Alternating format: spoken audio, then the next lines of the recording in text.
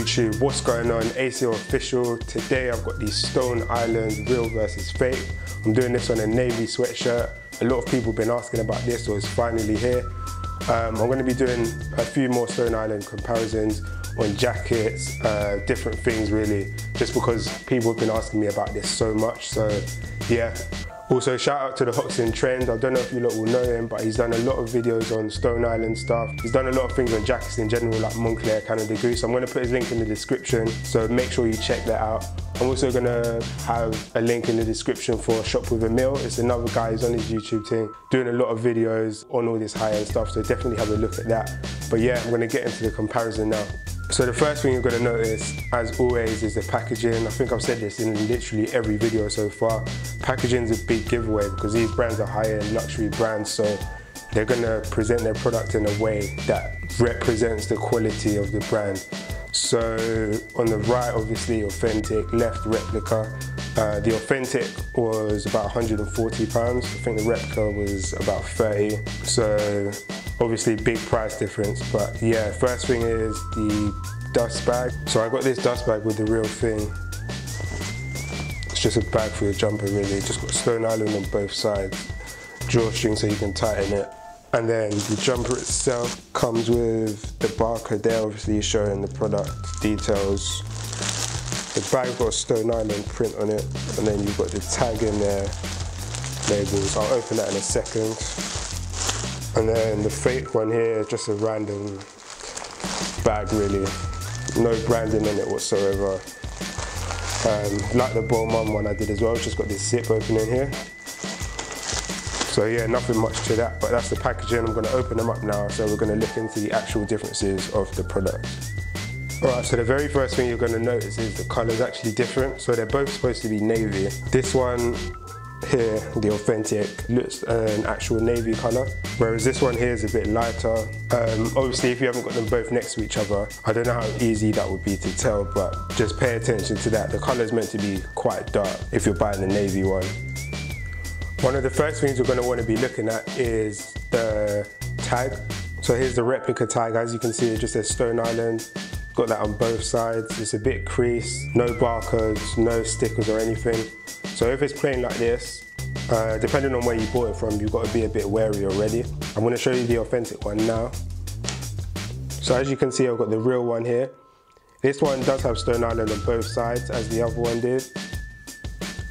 But the difference is it's got the stickers, so it's got the barcode, and then it's got that sticker there, which was the same one we saw in the bag closer to the beginning. The next thing to look at is the label.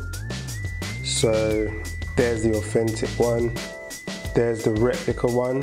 I've done a side-by-side comparison of this on my Instagram, so make sure you're following that. Link will be in the description. These ones are quite hard to tell apart though. On Instagram, like when I took the pictures side by side, you could see that the colour wasn't exactly the same. I'm going to try and do that now as well, just so you can see. But in terms of the actual embroidery, like, they are just pretty much identical. So yeah, I hope that's clear enough. As you can see, the authentic one on top, the label is just a bit brighter, it's a bit purer in terms of the whiteness of it, but it's such a minor thing which is quite hard to tell. Also, the stitching's a bit better as well. Like if you look here, on the replica, it's not been done too well, so small things like that. Another thing I noticed on the authentic is the seams are like, the quality of the material itself is much better, and they have these, basically the seams going through the clothing is the quality is a lot higher than it is on the replica. If you look at the replica, it's just a standard jumper, and they've just stitched on all the details basically. Next up is a badge, so here is the authentic. On the buttons it's got Stone Island, if you can see that. So yeah, around the buttons it says Stone Island, and then obviously the logo.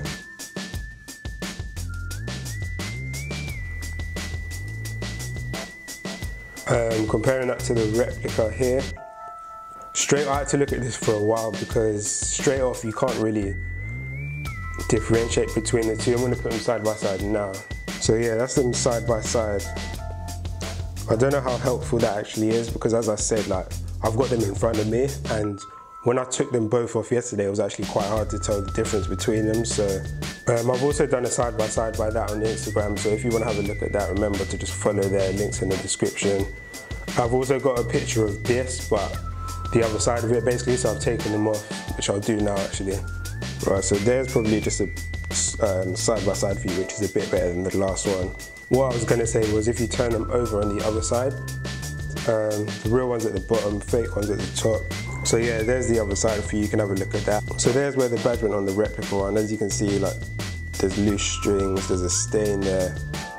On the real one, the rectangle where the badge goes over, that wasn't on the fakes. And also it looks, the buttons are a bit slightly better. So the last detail to look at on the Stone Island sweatshirts are the labels inside. So they've got their size label here. This is the replica, so you've got the size large here, fake Certi logo stuff. I don't know if that's actually going to work. I'm going to show you the authentic in a minute, but don't pay too much attention to that for now. And then there's an extra tag here. Now looking at the retail version, again you've got the sizing at the top. That's an XXL, that was the only one they had in stock at the time, so I could only do a review for this one. The authentic one, I've obviously scanned this one works. Just use a barcode scanner on your phone or an app. It will basically tell you what the product is, whether it's real or not. Or you can go to www.certilogo.com, type in this code here, and again you should get the same result with it telling you the model of your sweatshirt, what it actually is, the colour, and if it does that and it matches up, then it's obviously an authentic product. As I was saying before, on the fake one, I'm not sure if when you scan it it'll actually work. If it does, it's probably been linked to the wrong product anyway, so if it comes up with another product which isn't the one you have, then you will be dealing with a replica.